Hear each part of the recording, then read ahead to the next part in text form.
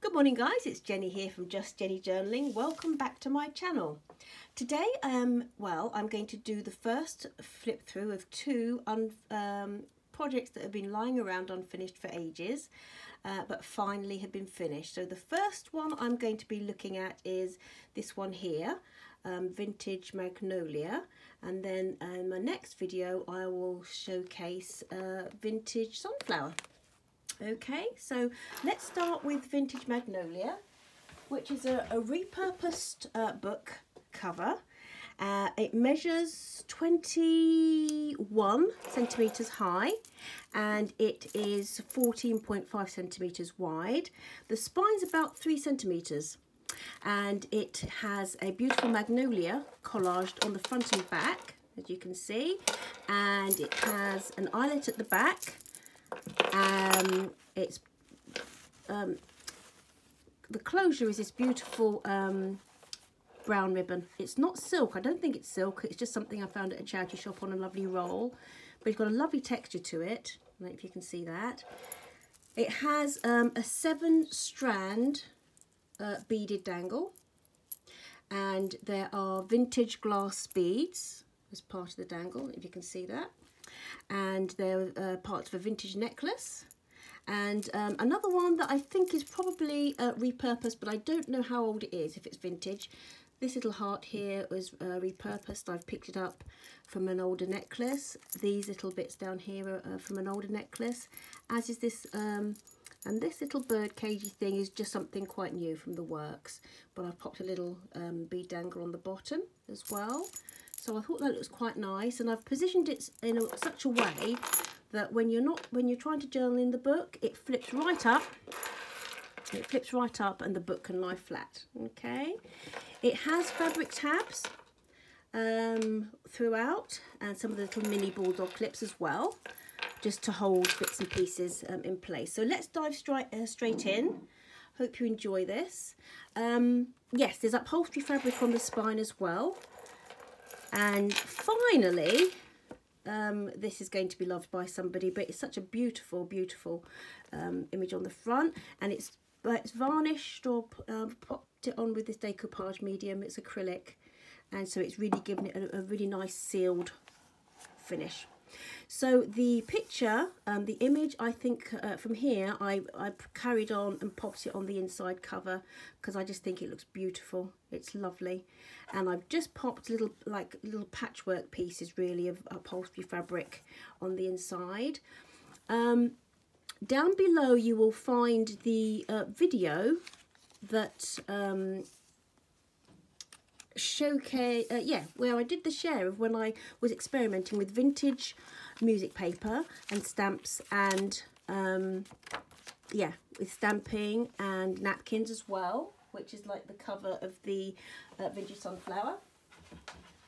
So that was in the same video when we did this, just onto some scrapbook paper and stamped. So that's from that project then. So that's the cover with the napkin, and these covers for the signatures I've just popped in are just the stamping onto the music paper. Okay, so those are the covers of the signatures. They're beautiful, and I've reinforced them a little bit too. But on the front of this first one, I thought I would apply this beautiful cutout of the lily. It's like of the same era, I think, of the pictures of the magnolia. And I've used a printout from Minnick the Booksmith, I think it's called Edwardian Ferns, and it's got a sheet of 4 Edwardian fern cases. So I've tried to do something different with each one. So I think I've got a spare as well. So the first one I've used, it's a large postcard size, and I've just done a floating tag with that one. So this is from Tracy Fox, Love Junk Journals. I think these are from her tea cards as well. So I've just popped inside just a couple of bits for writing, and a little what's it from my vintage, what's the word, ephemera box from our atelier. And as you can see, it's been collaged on the back there onto music paper, These little bits are from my ephemera boxes too. You'll see bits that I've been hoarding used throughout. Scrapbook paper with a little label. This is the second Wardian bookcase thingy that I've used, and I've just put it onto some music paper and a bit of tea-dyed paper and done it in a little flip so you can journal, but I think it looks really nice on the cover there. Let me just try and adjust this a little bit. Yes, on the top of the ephemera boxes you get this beautiful thick paper, and the stamps that are enclosed are featured on the front, and I've decided to cut them up and pop them into this journal and into the sunflower one as well. They look beautiful, just in a little cluster with some linen. Well, that speaks for itself. Beautiful image there. This is from my ephemera box from a few months ago. Gorgeous botanical washi. A stamp. This is a stamp collector's album thing from the 60s. It's beautiful. It's blank, so it's not been used, but I thought it looked lovely in here. So I've been hoarding that as well. So it's reinforced with washi on the spine because it is quite delicate, this paper. It's quite old. Just a little bit of writing paper with a stamp. Greetings card with the William Morris calendar that I have been using, and a little image here. I don't know if you can see that, from one of the art books that I've been hoarding as well. I think I got one for £1 from a local shop that's falling to bits, and I've been meaning to use bits from it, and I'm going to be. So again, a bit of washi, botanical washi. Just a stamp from my ephemera box, and a little image from the art book, and I've just put it onto some envelope. I've got these green envelopes, loads of them, and I've decided to cut that up and make a little background for that. This has been in my stash, these fabrics, and I've decided to, these are little fabric fabric samples, and they have little edging onto card on the back, which are ideal for securing these tabs, so they all the way through. A bit more of that music paper with the stamping. Some silk, upholstery silk that I have in my stash. I've been going through them slowly. I tried to make a pocket and a feature page with that, and I've just got a little paint chip project there that I tried my hand at in the summer. One lady on Facebook had a challenge. She does fabulous collages, and you'll all know her, but I've forgotten her name. And I just tried my hand at that. But this I love. I love the way this turned out. Again, just from the art book. If you can see how beautiful that looks, just dotted around. Washi. From a book on garden benches that makes you chuckle, but it has some lovely images in. That's been in my stash for ages. Tea-dyed paper. This beautiful image is from the book that I have called Scented Garden, The Scented Garden, I think, and I've got two copies, one that I can use to share and one that I can just admire, and this is a lovely old image from that book.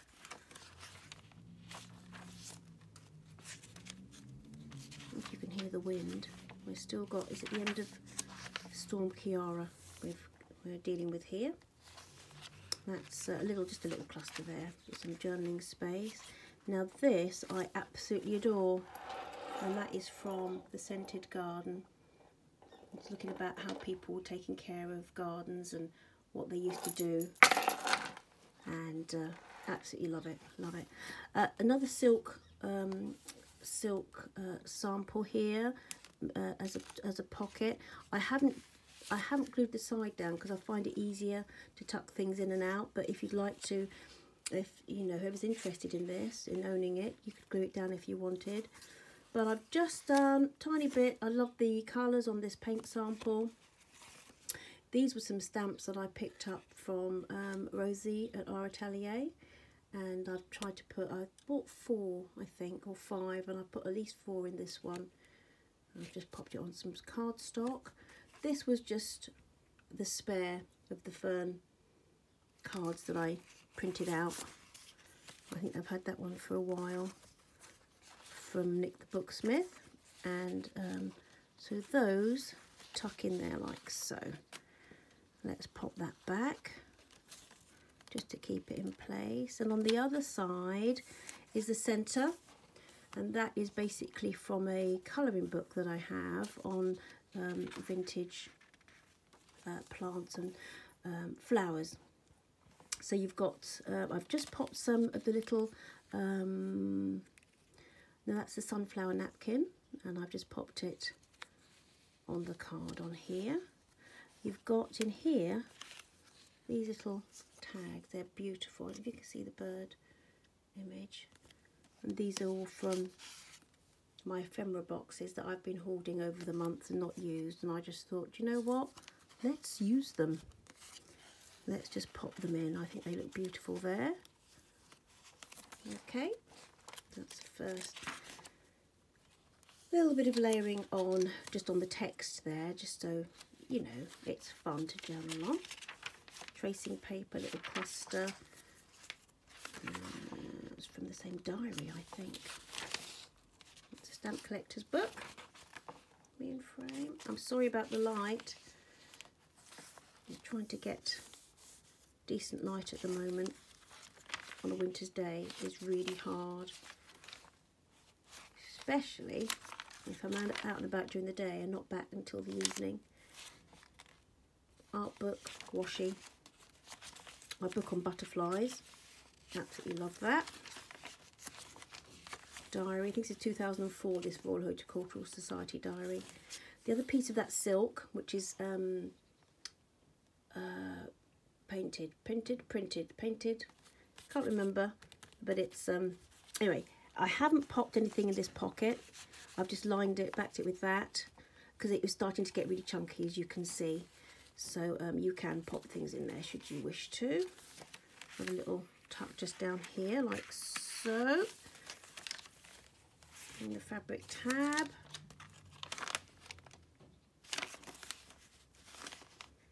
This is from, I think it's Artie Mays. I think it's from Artie Mays, and I popped it in the sunflower book, and it's sunflower embellishments, and I just popped that in, and a little bit of writing space as well in there. Back of a greetings card. This one is another one of the prints for the stamps from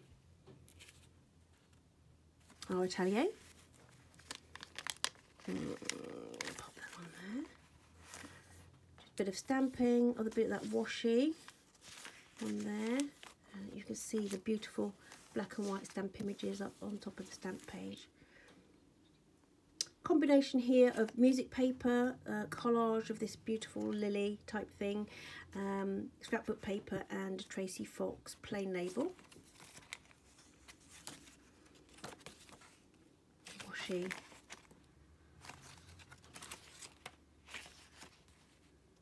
End of the first signature, beginning of the second, lined with the another piece of that silk.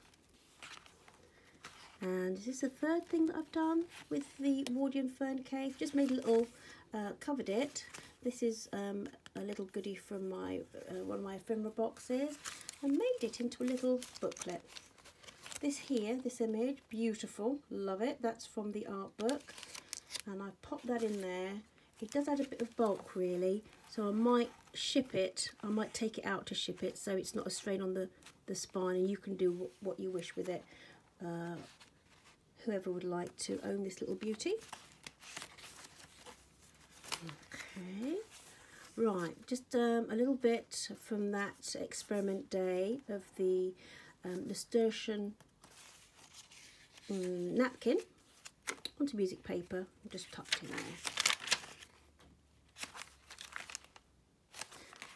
So you're getting the gist, and again a little bit more of that nasturtium on the napkins, and layered with label and washi, and another piece, beautiful. I like that little bit, even though it's quite a modern picture, from the Scented Garden. From the vintage ephemera box, little sticker page. Back of the colouring book, which I love the way that looks.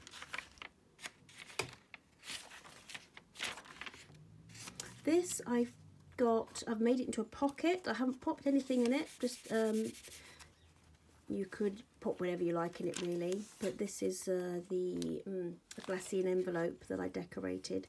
I have some filled with goodies in my Etsy store at the moment, but I thought when I made this, it looks so nice in this book. Let me see, little bulldog clip.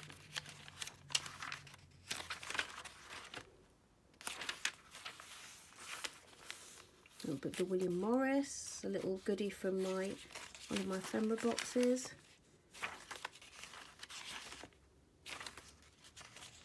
Another lovely botanical washi, reinforcing this lovely book, collector's book. Okay.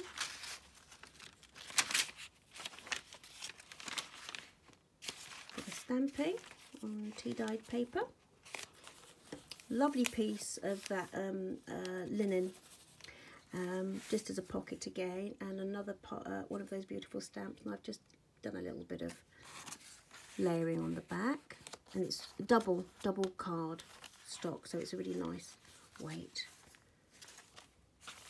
I think I just hold that in like that. So my World Book of Flowers.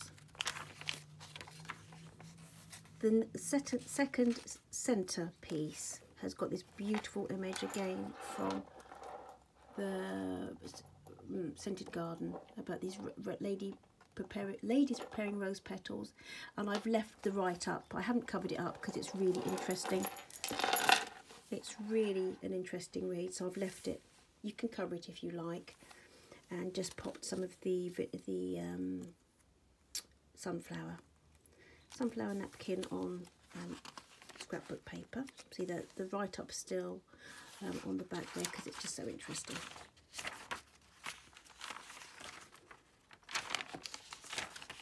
Lots of room for journaling, but interest on most pages. A little tab there from the William Morris.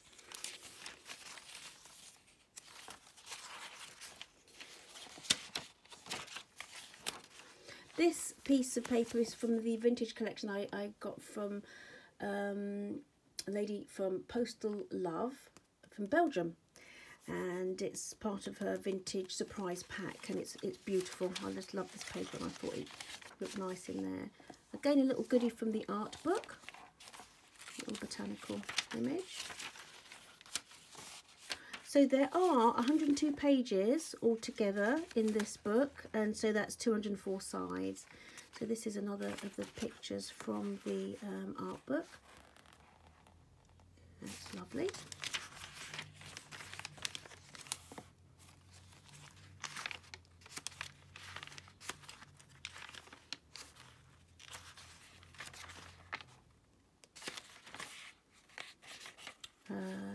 Yes, the music paper from the 1930s, and I've actually again reinforced that with washi. A little bit of washi there, and that's Tim Holtz washi, I think, from my stash. I've been trying to hoard, but really shouldn't. Just use it, Jen. Get a life. That's the back of that beautiful silk, and I've just layered it with a piece that stamp on that lovely paper and some more linen. And this is the last, I think. I've just, with this one, all I've done is layered on the back with a label and a little piece from my stash for a little journaling card. And I've just, this is what I popped on the back there. Okay, so that's it. That's it, guys. That is Vintage Magnolia. I do hope you like her, and she will be listed in my Etsy store, and I will pop the link below. I'll also pop the link below for the video where we actually did this, where we made these, we worked with the music paper. I'll link that video below as well. And so my next one, the next share will be Vintage Sunflower. So take care, guys. Thank you for joining me. If you're new and you like what you see, please press like and subscribe. Take care. Bye-bye. Bye.